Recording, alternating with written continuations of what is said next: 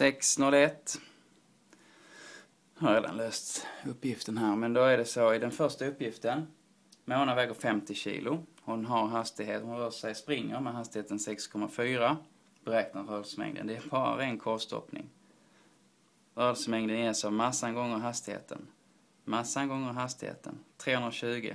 Enheten blir kilogrammeter per sekund. I nästa uppgift så har vi en val. En blåval. Den väger 160 ton. Den har den här rörelsemängden.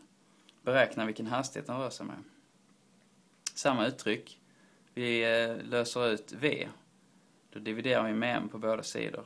Så får vi att V är lika med P genom M. P var 1,2. Massan var 160 ton. 160 000 kilo. Blåvalen rör sig alltså med 7,5 meter per sekund. I C-uppgiften så står det att flygplanen har samma massa och flyger lika fort. Ändå har de inte samma rörelsemängd. Ja, det beror på att hastigheter och därmed även rörelsemängder är vektorstorheter. Det vill säga det gäller inte bara till beloppet utan även riktningen spelar roll. Och rörelsemängden har alltid samma riktning som hastigheten. Det kan vi se här.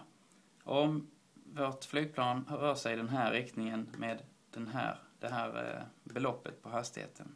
Säg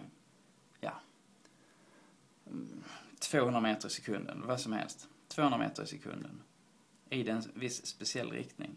Om jag då multiplicerar med en konstant, massan. Massan har ingen vektoregenskap och det är bara ett tal, en skalär. Så det är en multipel av min vektor. Den blir lite längre om massan är större än 1 och den blir lite mindre om massan är mindre än 1. Men riktningen förändras inte. Så om ett plan utgår från Kastrup sig och flyger till New York, då får det en riktning. Det kan ha samma storlek på rörelsemängden och massan och hastigheten är lika stora. Men riktningen blir annorlunda. Och flyger du till Frankfurt så har du kanske exakt samma belopp på rörelsemängden men en annan riktning. Så det är riktningen som gör att rörelsemängderna behöver inte vara lika stora även om de till beloppet är lika stora.